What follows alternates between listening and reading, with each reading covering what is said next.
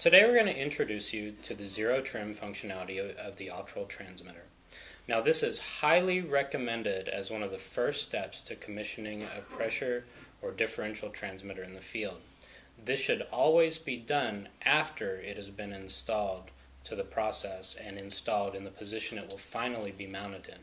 This should not be done in the bench in the shop or in some other place where the transmitter will not finally reside. Now first, let's be reminded that to access the menus through the buttons that we are going to be using, we push down, we wait for a change in the display, and we release. It is very important that before starting the zero trim operation that you have a true zero applied.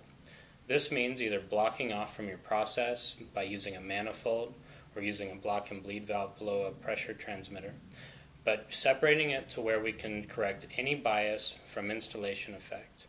So to do this, we have to totally isolate it from the process which it may be subject to get a true baseline zero where it's installed.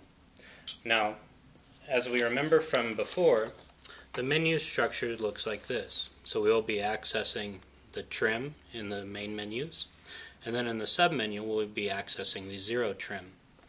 Now, as we walk through this, please pay attention to how we go through the push button sequencing.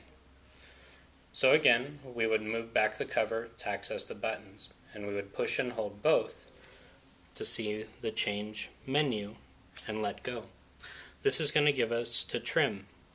Now, to access the submenu Z trim, we will push and hold the span button, wait for the change on the display, and release. This is going to enable us to access the zero trim function, which is what we have described here earlier. Now, again, before you start any of this, you would want to make sure that you are blocked from process and at your true zero.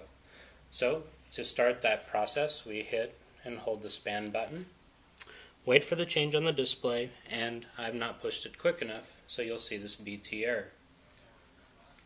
So, we'll begin from beginning.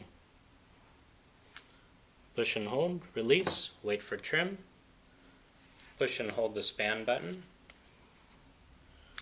CZ trim, and then once again push and hold the span button and wait for it to show TR.